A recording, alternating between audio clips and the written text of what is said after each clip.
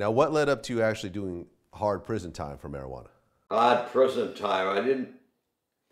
What happened is that I jumped bail, and it wasn't exactly hard prison time. It was in Danbury, Connecticut. It was a federal prison, and it was, I guess you could call a medium low security prison, and it was full of mob guys that had been in the penitentiaries or whatever, and they filtered down.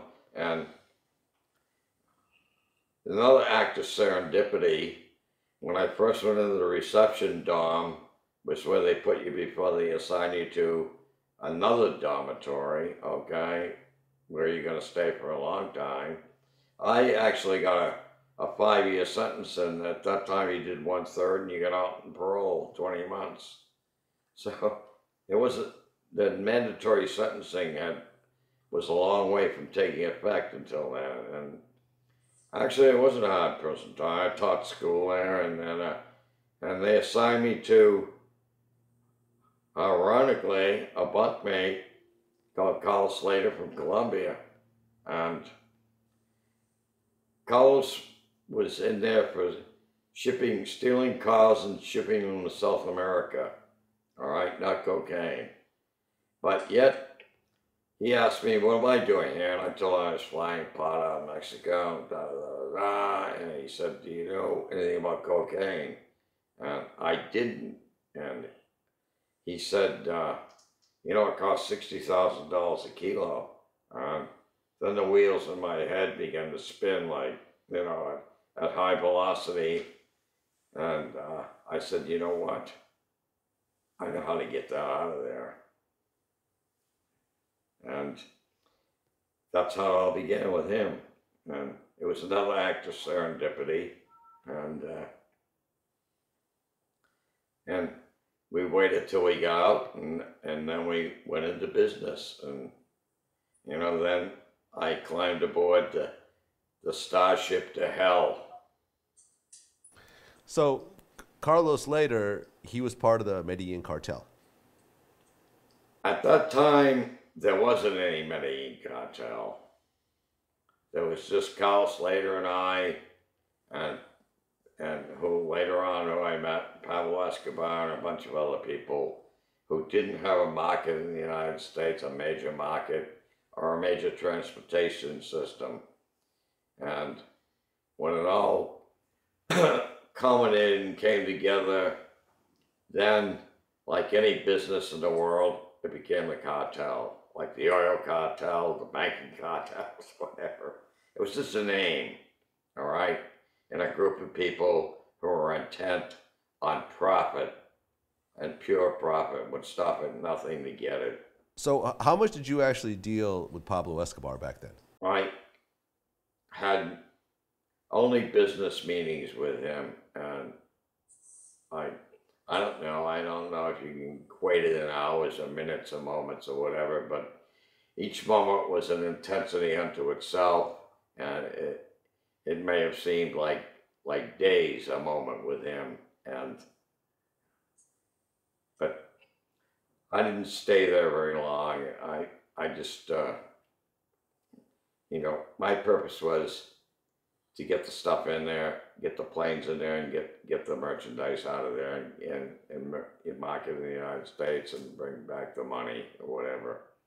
Because Colombia is a beautiful country, but it was consumed in a violence that was becoming so intense that it was, you know, insensible to stay there any one period of time. Okay, now there was a scene in Blow where you show up.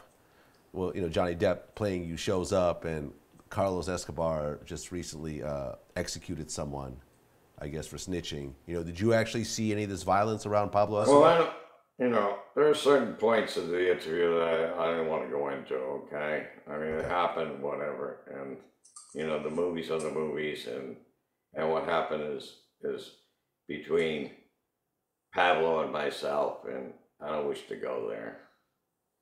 Okay. So, at the height of your cocaine business, how much, I guess you were making $15 million per plane load of cocaine. Like, how much money were you making back then? Well, what I was doing is charging for transportation. We were charging $10,000 a kilo to move it. All right, and some of the marketing happened with another individual in Los Angeles just hooked into the movie and record industry. But if I brought 500 kilos, okay, 10,000 a kilo, it was $5 million a trip. And I was making several trips a week, and then it grew to 1,000 kilos, okay, and how much was I making a week? Was millions and millions of dollars, tax-free. How much do you think you made the whole time? Was it 100 million? What do you mean? My entire existence on from marijuana to cocaine? Well, how much did you make just in cocaine, you think? I mean, if you want to combine it, that's fine. But okay, well, several hundred million. Several hundred million in cocaine. Right.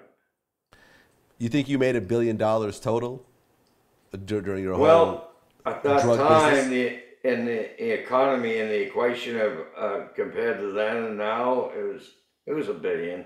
Okay, so you made the equivalent of about $1 billion.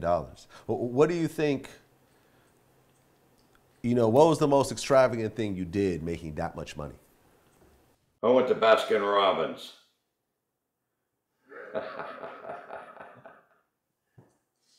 What does that mean? The most extravagant thing, it's like, it's all relative and an existentialist question. I mean, what is most extravagant?